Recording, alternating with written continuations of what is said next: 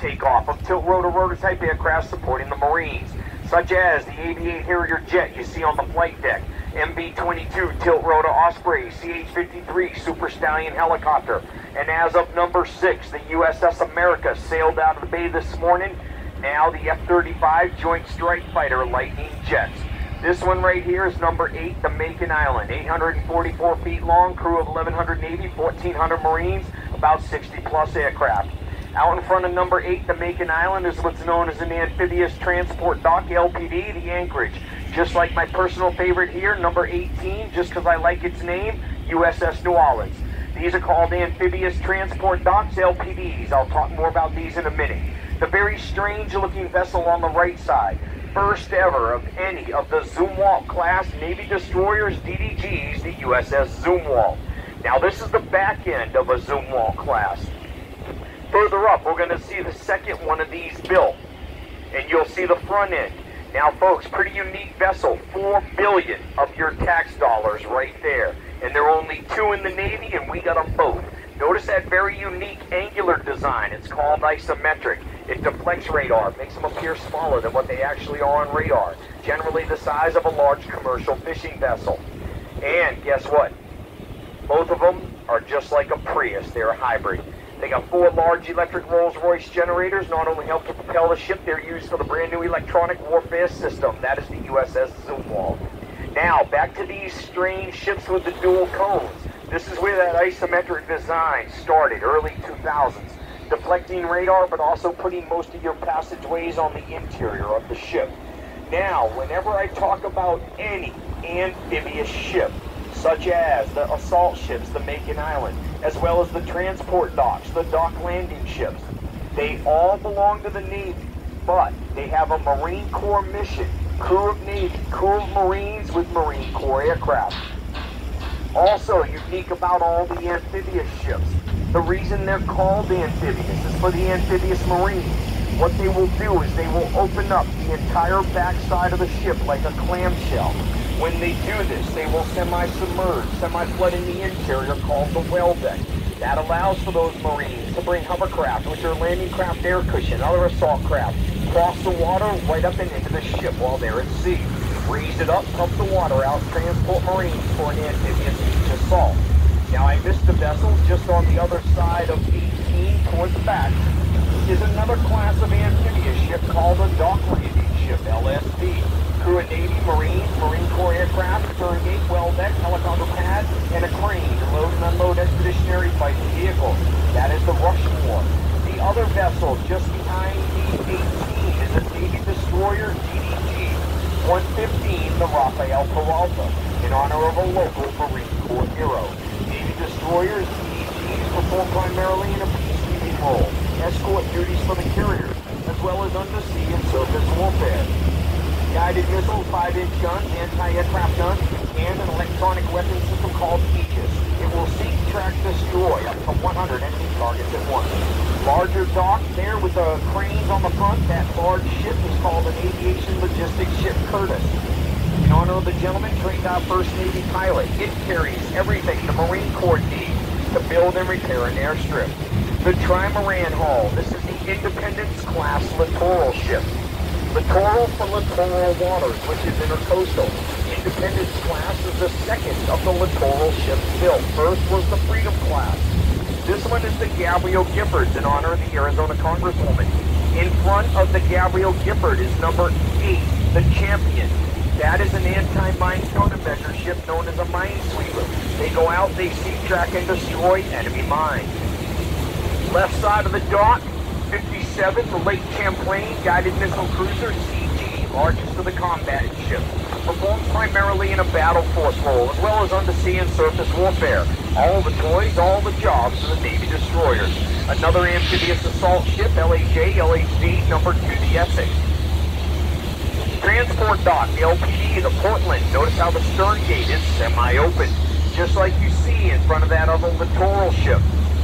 Fully open on the back. That is the Somerset, in honor of Somerset County, Pennsylvania. That is where Flight 93 went down on 9/11. Now, folks, as I mentioned, the Independence class littoral ships are the second of the littorals built.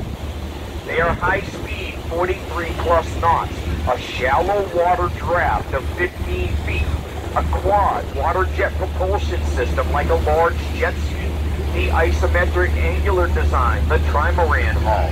And notice, none of the Independence-class littoral ships are painted.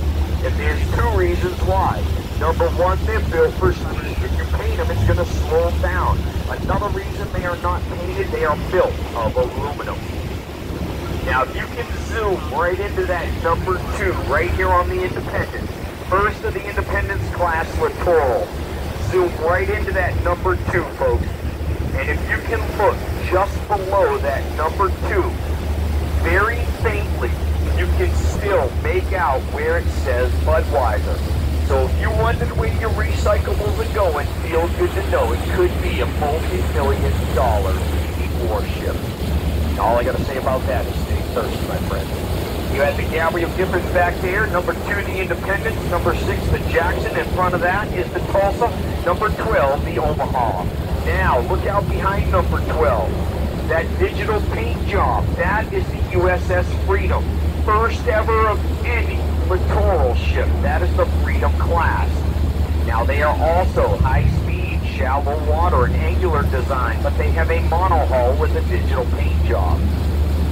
Now, the whole theory behind these littoral ships, folks, is to do the job of either the Navy destroyer, the cruiser, or the anti-mine countermeasure ship with a minimal crew of about 44 to 77.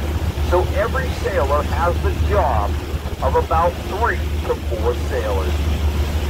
All the way to the shoreline is another anti-mine countermeasure ship. That one is the Arctic. Further back, I just missed one alongside the Jackson. That is the Scout. Another Independence-class littoral ship. This one is number 8, the Montgomery. On the other side of the dock here is a guided missile cruiser, the Princeton. Another amphibious assault ship, LHA, LHD, the Bonhomme Richard. Further down is another littoral ship of the Independence class, brand spanking new. Just commissioned on March 2nd in the beautiful city of Charleston, South Carolina, folks. There next to that hospital ship is the USS Charleston. Sailed into San Diego Bay about 3 weeks ago. And the hospital ship, the large white ship with the red crosses, United States Naval Hospital Ship Mercy, one of 2 in the fleet. The other is the Comfort out of Norfolk, Virginia. 1,000 hospital beds, 12 operating rooms, 40 plus ICUs, trauma center, triage, burn unit, x-rays, CAT scans, MRIs, dental facilities, full lab facilities. Crew of 1,100 plus, Navy, Marines, civilians, doctors, nurses, dentists, oral surgeons, psych techs, lab techs, dental techs, and the list goes on.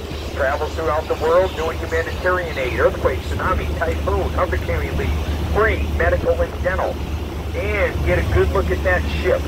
That is the second largest non-combatant ship in the fleet, and it was built right next door there at NASCO in the 80s. And the reason it is so big, folks, is they literally took 2 oiler ships, cut the middle out of those oilers, added a bow and a stern, and created the hospital ship Mercy. And I forgot about number 6, the amphibious assault ship here, the Bonhomme Richard.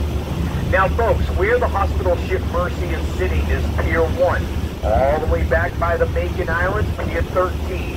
We just traveled along Naval Base San Diego, 32nd Street. Second largest naval base in the United States, beat out by Norfolk, Virginia, but we do hold 1/3 of the Pacific Fleet. Dates back to the 20s as a destroyer base, but as you've seen, heard, and will continue, we are much more than just destroyers. Now today, NASCO Shipyard, there on your right, still builds non-combatant ships. Now this large one, just off the right side of the dock here, is the Yell Keith in honor of a Marine Corps hero. Now this is in the final stages. This is called the Forward Staging Base at Sea. Not the one there, the one on the right. Now what this one does is it's semi-submersible as well. They'll lower it into the water. They will flood the first deck. Assault craft comes on board, helicopters on the second deck, raise it up and transport and do a forward assault from that ship. They also repair the fleet, 76 Navy destroyer, the Higgins, large green and blue box is the cow pens. Now, the green and blue box is called a dry dock.